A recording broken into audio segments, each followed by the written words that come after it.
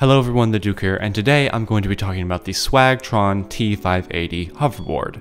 I bought this thing used for around $100 and it was my first foray into hoverboards in general. Needless to say, it got me hooked and I really like these things. Now to give you a brief spec overview of the T580, it has a max speed of around 7.5 miles per hour, 200 watt dual motors. It says it can go 8 miles on a single charge. However, you need to note that it does have a max rate of around 220 pounds, and of course depending on what incline and how much you weigh, that will severely affect your battery life. Now, my hoverboard was heavily used. In fact, the battery was pretty much toast. It would last for 10 to 20 minutes and it got worse and worse, and if you took it outside, it would only go for about 5 minutes and boom, it was dead.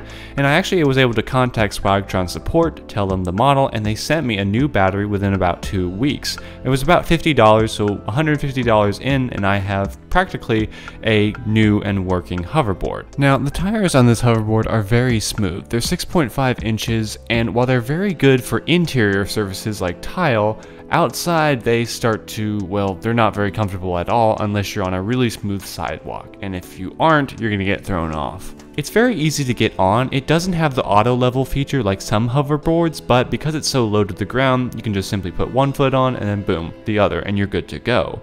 It does have an app as well, but I wasn't able to get that to work.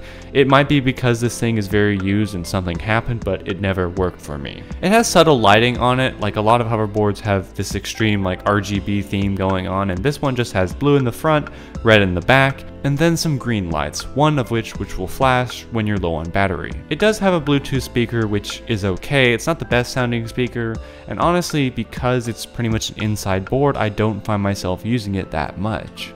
Now, this board new is $230, which is a little bit pricey in my opinion for just an inside only board.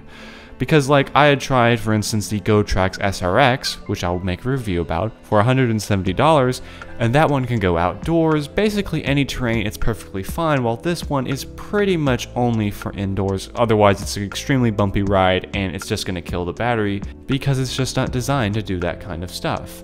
Now, the one thing about Swagtron is this is the only company that I've had to contact for a battery or a part replacement. They got back to me extremely quickly, and they said that it was actually going to be shipped in summer of 2022, like it was back ordered until then, but 2 weeks later they said the battery was sending, and then a couple days later it was in my hands, and it was very easy to replace. So good support is something that you can't honestly go wrong with, and I'd be willing to pay a little extra, although $230, I don't know if that's for me. Of course, if you're just going to only do it for indoors and you want something that's going to last, I'd say the Swagtron T580 is a good place to start since it's something that I have tried and I really like.